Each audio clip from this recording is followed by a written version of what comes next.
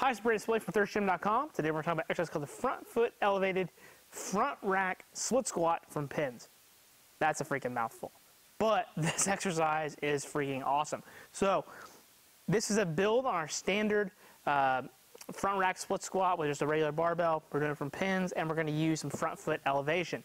Now the front foot elevation is great. It can help with our athletes in terms of shifting them up and back.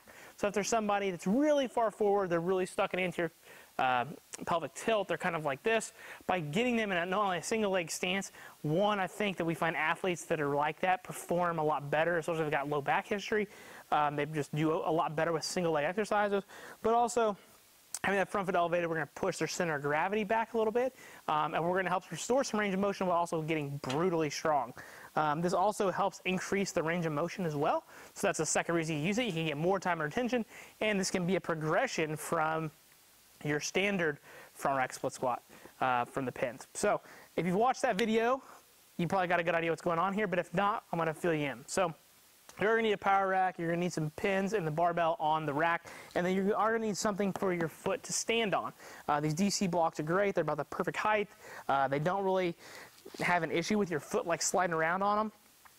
You can get your whole foot on there. I don't think you're going to have any problems find somebody with a shoe too big to fit on one of these. If you do, you just turn it this way. But that's all you're going to need for this particular exercise. And then we would just put a weight on each side. So I'm going to start with my left leg here. And then once we get down, I'm going to get in the lunge position.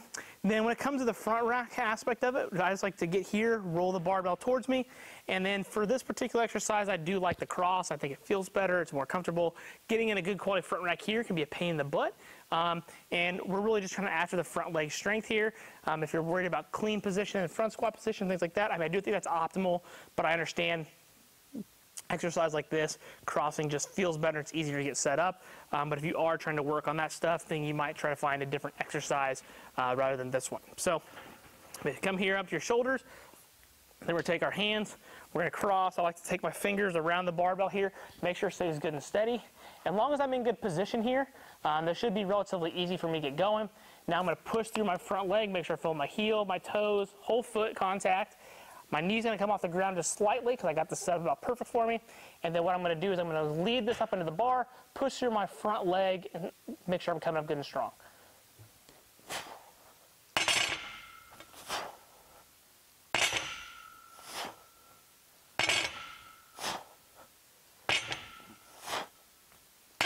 And now we just switch legs. So, not too complicated.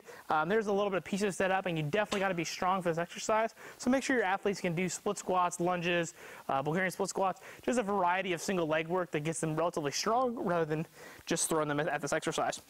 Now, I will say that this is a strength exercise. Do not perform this for 10 reps per side. I think your athletes are going to hate you. You're going to hate yourself if you try it. Use this for single leg strength. So 3 to 5 sets of probably 3 to 5 reps per leg. This is great for in-season or out-of-season training. I think in-season it's great because we have the pins and we don't have to worry about necessarily all the muscle soreness that's going to come along with doing all the heavy eccentric work in a standard lunge or split squat.